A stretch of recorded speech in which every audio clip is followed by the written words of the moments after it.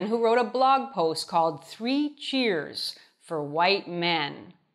According to a large number of medievalists and other academics, this post was so dangerous in its presumed ability to spread heteropatriarchal and white supremacist harm that the person who wrote it has had to be chastised, called out as a white supremacist, and preferably fired from her academic position. And that's my subject on today's Fiamingo File.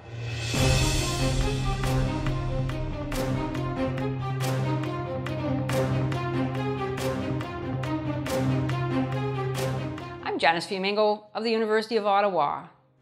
Like many other academic fields today, medieval studies has been rocked by claims that white supremacism and other far-right isms are deeply embedded in the discipline and must be rooted out. In fact, that there is nothing more important to do in the field than talk about white supremacism and heteropatriarchy, and that anyone not willing to do that must themselves be white supremacists whose denials or even silence harm people of color.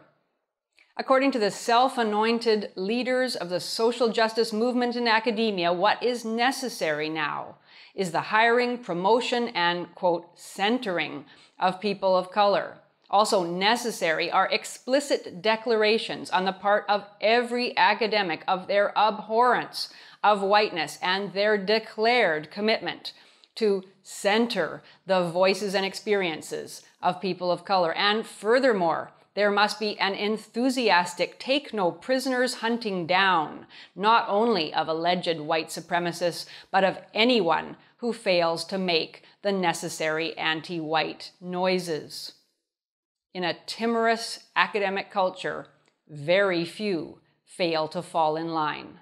With the luminous exception of dissident academic Rachel Fulton Brown, a professor of medieval history at the University of Chicago, author of a number of well-received academic books, as well as a committed Catholic, an enthusiastic blogger, a lover of Western civilization and its Christian underpinnings, a self-described entish intellectual, a defender and friend of Milo Yiannopoulos, and quite possibly the boldest nonconformist in all of academia at the present time.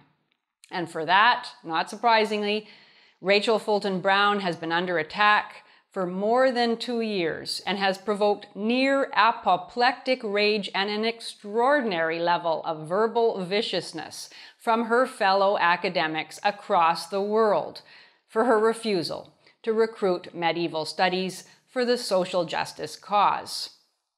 Fulton Brown has consistently argued that claims about white supremacy and misogyny have really very little to do with the reality of the medieval period and seem designed mainly to taint the whole past of Western culture, which she claims deserves our respect and even our celebration, as is evident in the title of the blog post that started all the fuss, 3 Cheers for White Men.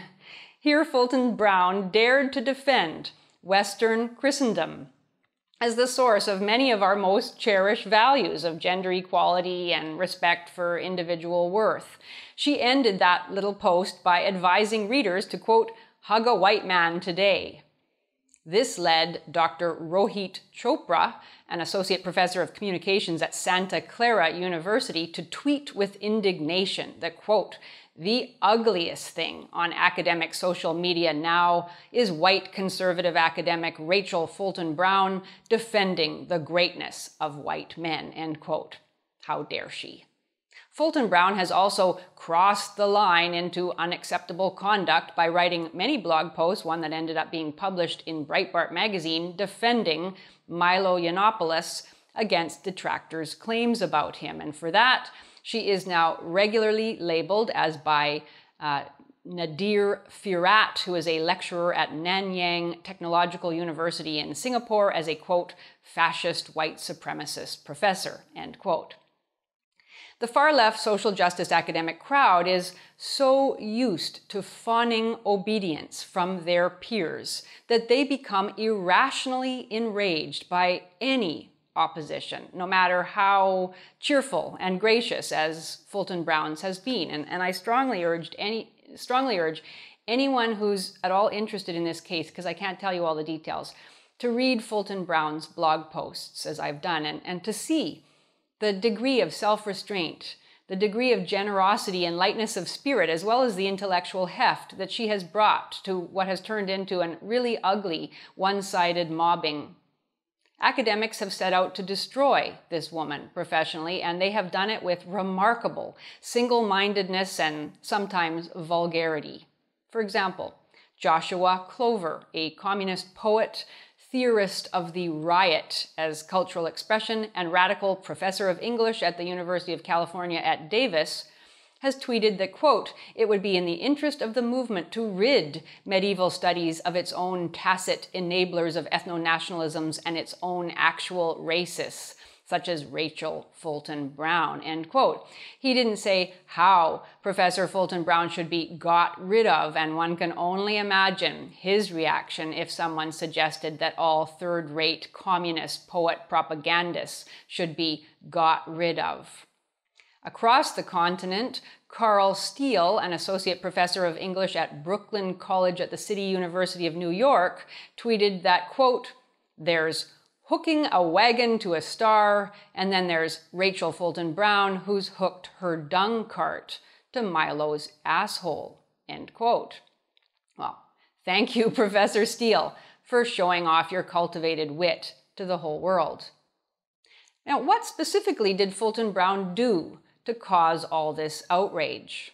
Milo Yiannopoulos has written a fantastic article outlining the scandal in detail, which I encourage you to read, but in brief, in January of 2016, it was called to Fulton Brown's attention that a junior scholar named Dorothy Kim had seized on the 3 Cheers for White Men blog post and denounced it as an example of, quote, white feminism that was engaged in, quote, upholding white supremacism and something called military machines.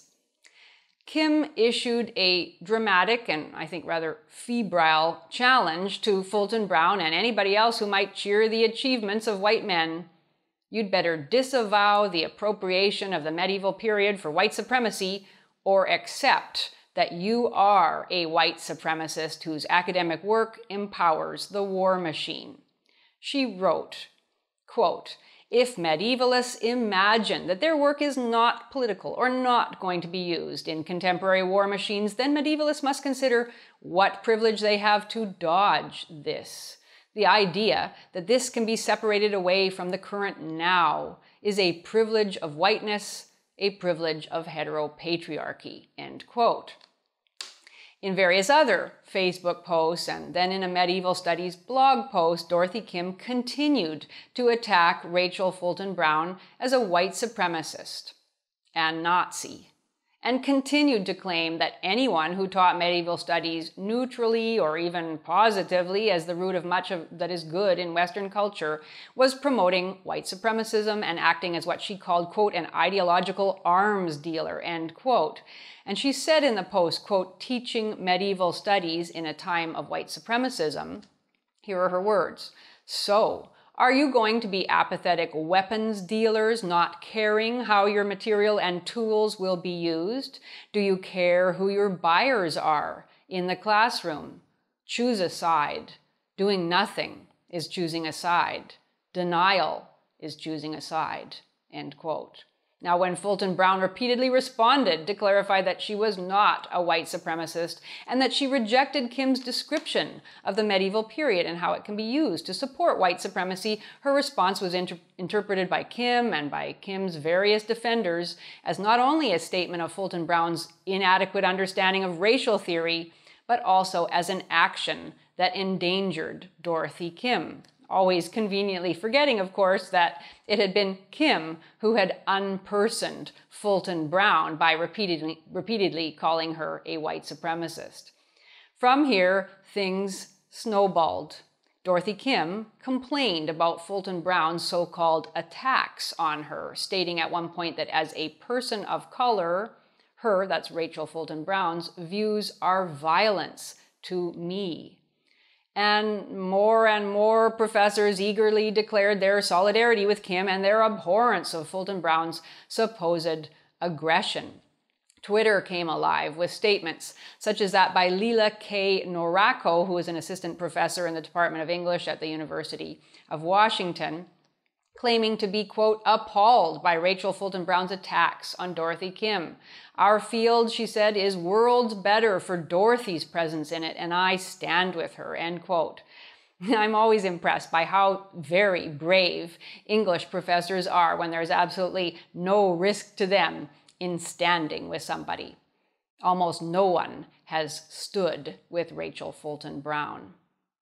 Pretty soon, the gathering mob got the idea of writing an open letter to the history department at the University of Chicago to complain about Fulton Brown and to state that she was a disgrace to the department and had caused harm to a vulnerable woman and to people of color in general. And at least 1,300 academics, probably more now, have signed this letter. Amongst other things, the letter claimed that, quote, while tenets of academic freedom dictate that Professor Fulton Brown is allowed to express any opinion she wishes, we do not believe that doing so in a manner that puts an untenured scholar of color or any scholar in harm's way is her right. And while, again, she is allowed to say what she likes, her ignorance of basic theoretical principles of race theory renders her an ill-informed and substandard interlocutor in the rigorous scholarly discussion of this important subject. To say the very least, her highly public statement reflects poorly on your department, end quote. The letter, well, it could have been written by a social justice computer program rather than by any living, breathing persons. So entirely hackneyed are its various claims. And it's astonishing to me that so-called intellectuals can't come up with anything more coherent than the argument that Fulton Brown has a right to freedom of speech, but not a right to freedom of speech when it harms somebody. But how had Fulton Brown endangered Dorothy Kim? Supposedly by including her picture in one of her, Rachel Fulton Brown's, blog posts. But this is a picture that is widely available on the internet and that Kim herself included with her blog posts. The letter writers don't even try to say how anything Fulton Brown has stated could possibly be taken as a call to violence, even an implicit one. Although one certainly could argue that the repeated declarations that medieval studies needs to rid itself of white supremacist fascists like Rachel Fulton Brown could logically be taken, especially by academics who glorify punching Nazis, as a call to violence.